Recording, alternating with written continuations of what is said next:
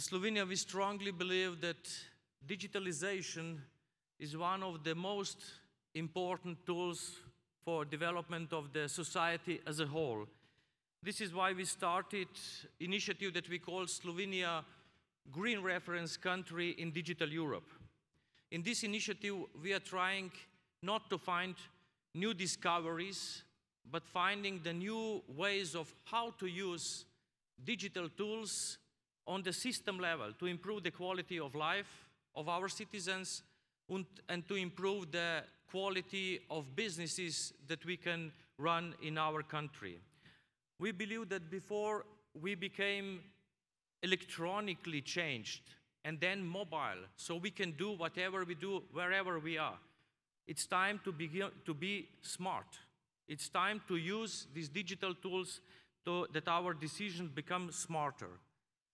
In the matter of inclusion of all society members, we established digital coalition.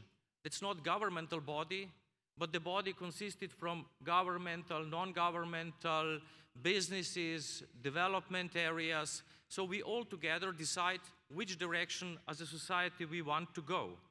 And this is one of the ways where we can gain trust.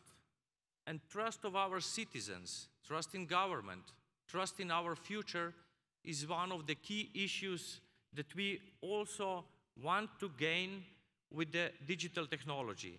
This is why we open data. We changed the legislation. We established the so-called open data portal, enabling the data in machine-readable form is available as a public good, because we strongly believe that data which is not in conflict with the personal or business interest is basically a public good, so it has to be shared. We open education. We open education sources, and just last month we had the UNESCO Congress, World Congress on the open education sources. Very successful. We also strongly believe that education has to be open as a common good. We open platforms. Any kind of a network or platform that we use, our main condition is that have to be accessible to everyone, also the networks. This is why we include broadband development networks in the way that we spend less money for backbone communication and we save money to invest in so-called capillary networks that are really the ones that our citizens can use for their work. Our main strategy, maybe strange, is called productivity sandwich.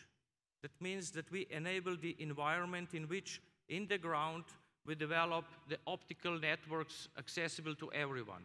In the sky, we open the 5G and other networks that can speed up our communication, and again, we approach in that way as a coalition.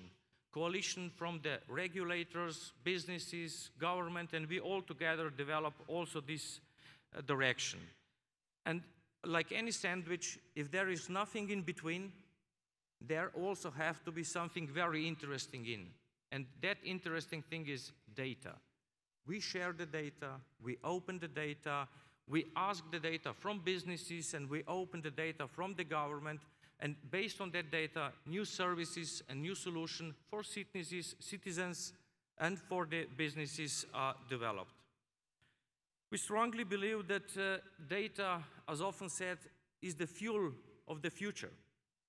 And if you look how, for example, companies like Google, Facebook, Amazon are using this data, you see that they can establish huge empires based on this data.